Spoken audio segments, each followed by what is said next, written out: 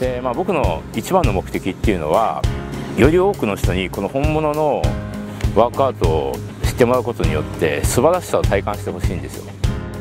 彼は本物のワークアウトを伝えるために直接指導をする企画を試みた。ちょっとしたポイントを指導することで大きな結果の差を体感いただいたのだった。しかも今のだけでもだいぶ変わってきた。すごく狙ったターゲットを意識できました。まさか想像もしてなかった角度からの意見だったんで、そこで彼はあることに気づいたのだった。いつも YouTube の動画を見ていただいている読者の方でも正しいワークアウトができていない現実があるということだ。実際ですね、実技の指導を北島先生が受けたと思うんですけども、はい、どうでしたか？やっぱYouTube とか見てる時と、結局多分言ってることは一緒だと思うんですけど、頭で持ってても自分でやってる時はなかなか今やってみるとやっぱ意識できてなかったりとかして、直接指導していただくとなんか入ってくるって感じがありますね。参加者の感想を聞いていくことでその気づきは確信となり、まずはプロテインの定期購入者向けに直接指導を受けていただく機会を設けることを決めたのだった。じゃあ今日はどんな悩みが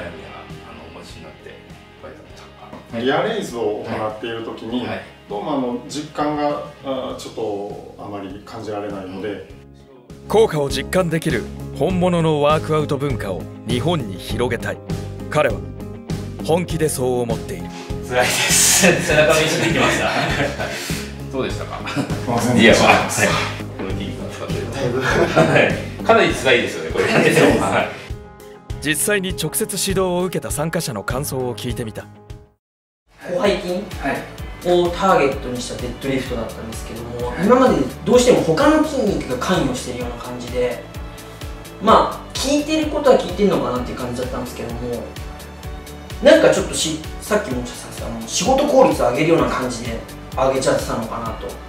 というところがあって、で今日やらせていただいても本当にここだけで上げるっていうような、これだと全然重さも上がんないなとか、あと全然体重バランスとかもまだなってないんだなっていうところですごい価値のある時間でしたね。自分の今までの知識だったりとかっていうものをやってたんで、やっぱり追い込みが甘いとか分かってない部分があったなって、やっぱり本当に直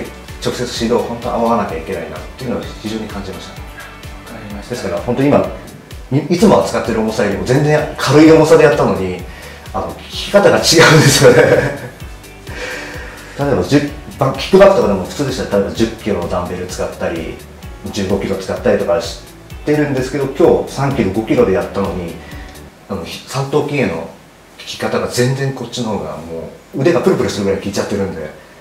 やっぱりちゃんとしたフォームでちゃんとした人に本当は教わってやらなければいけないなとちょっと実感しましたね。一番の目的っていうのは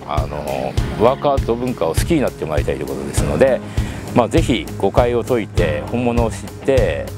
実際にこの体感して目の前の宝物をゲットしてもらって本当の良さを知ってこのワークアウトを好きになってください。